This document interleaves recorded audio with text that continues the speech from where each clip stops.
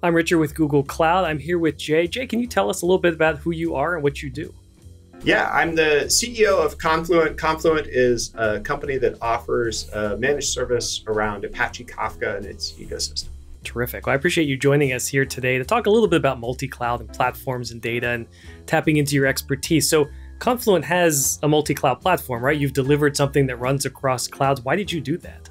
Yeah, it's a great question. So, for Confluent, it's all about working with real-time streams of data. And so the idea is that you can take these streams, capture them from different data systems or applications, and any other application can tap into those and react to them. And so a very natural thing for companies is to want to be able to share these streams across not just applications in one environment, but applications in multiple environments. And so that means between on-premise and cloud, and often between multiple clouds. Are there things you think, if there was something you were thinking about, is there something a customer could learn from your experience since you've done some of this work? They may be building something that has to run in different places. One lesson you might throw at them? Yeah, I think probably the biggest lesson in multi-cloud is really thinking through the kind of overall architecture of how things connect together. I think it's relatively difficult to do what we're doing, where you have the same service that runs in different environments. What we see as more common with customers is actually connecting different applications or different use cases within the company between. And so, in that model, what's most important is how do they share data? How does everything connect together? How does it all act as one? If you have things that are in different in different clouds, in on-premise and cloud, or in different regions. Makes sense. So I remember reading, it was the first book you wrote, maybe not, I Love Logs. I think you've written a lot of things in this space and data architecture and helping, hopefully, the industry rethink maybe just static, in-place data. So when you think of data architectures now and you're helping a customer, you're talking to someone who says, look, I do have data in different places. How do you start thinking now of data architectures that do span clouds, that are cloud and on-prem? All of a sudden, it's probably not just the big, massive data lake anymore, right? Like, how do you start to think about or advise people to rethink their data architecture? Yeah, well, that actually turns out to be a big use case for Confluent. So it's really common that customers have older systems on premise. They often have multiple cloud providers with maybe different use cases in each. And so, this ability to propagate the kind of real-time stream of data from one location to the other, and then be able to connect that into all the different systems that customers may have, that's kind of a key capability that we help provide customers. And I think it's a big unlock for a lot of the customers. They're actually looking for this flexibility. They want to be able to take advantage of the best of all worlds. What the different products they can get from each cloud provider, where they see the best kind of cost performance ratio. And to do that, they have to be able to kind of escape the gravitational pull of data. And that requires this kind of connectivity. What's an anti-pattern in a modern data architecture now, especially if you're spanning clouds, or even just, frankly, if you're in one place? Where do you look at something now and say we should stop doing that? I think one of the challenges that companies often run into if they go about this in a more haphazard way is not really thinking through how data flows, the security of it, and connectivity. And I think if you don't do that, you do tend to end up with a bunch of different kind of, I would call them ad hoc workarounds to get done whatever applications need done. And that usually is a collection of kind of ad hoc networking rules and security principles and so on. And so doing that in a more principled way and coming in with an opinion about how things are going to work across environments, if you're going to have more than one, I think is really important.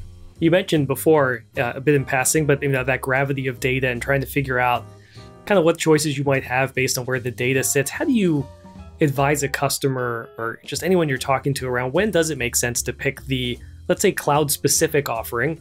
Google Cloud Spanner is amazing. BigQuery is amazing. There's things like that. And you might use Aurora and AWS. You might use Cosmos over here. When do you advise to pick the thing that's specific to that cloud versus pick something that's going to be more agnostic and can operate in multiple places? Yeah, I mean, I think customers want to be able to have the best of all worlds, right? And so they want to be able to pick the right set of products and environment for the problem that they're trying to solve. And it shouldn't be the case that just because one application in one part of the business picked this solution that dictates every other choice you have to make. And so there is kind of a supposed platonic ideal of multi-cloud where everything is fully portable and you can move it at the drop of a hat. I think that's usually not needed. It's unusual that companies need that much flexibility that they can just move every workload everywhere. I think the more important problem is, if you want to have that flexibility, if you want to be able to, say pick a data warehouse potentially from a different provider than you picked your operational database, then how do those things connect? How does everything flow between it?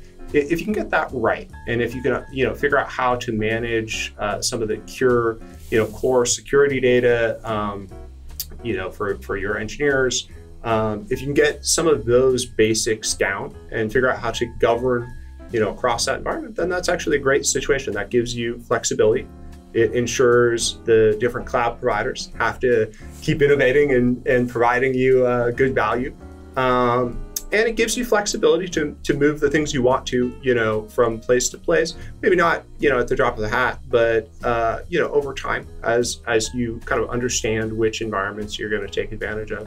And I think, if you look at most larger enterprises, I think this is actually just a reality. Even those that started with a more disciplined kind of single cloud approach, typically just because of acquisitions, end up with more than one thing. And so then it just is really a practical matter of how to connect it, much more than it is whether that should be the case or not. It actually just is the case. What parting thought do you have about multi-cloud for those folks watching and thinking about either kind of being more intentional about their journey? I mean, some of your advice earlier on data architecture really struck me as it's about intentionality. It's about a little more planning. Other things you might think about as those are now starting to be more serious about how they take advantage of what's available in the various clouds and do it the right way? I think just coming into multi-cloud with an opinion on how data will be governed across, how you will connect across. I think these things are really important. What we're seeing is customers are kind of ending up in a multi-cloud world, whether that's the intention or not, just because of the diversity of activity in a large company, because, as I said, of acquisitions, because there's actually fantastic specialized systems that are only available in one cloud that they need for a particular application. All of that leads them to have to do this. And so coming in with an opinion on how it's going to work and an architecture that supports it, I think really helps that happen in a healthy way. That leaves you in a better position where you can get more out of all the vendors you work with. In the absence of that, it often is a bit of a hack. And like all hacks, it may solve a useful problem, but it usually comes with a little bit of a cost. And so I think being intentional about it is really helpful to the companies that are thinking ahead a little bit about how they're going to accomplish this. Well, I love when Google Cloud customers choose Confluent, so I appreciate you taking some time to make us a little bit smarter and hope folks that continue to kind of do some of these things together, and whether they pick Google Cloud or other clouds, they're at least able to use something consistent from you all. So thanks for joining me today. Really happy to do it. Thanks for having me, Richard.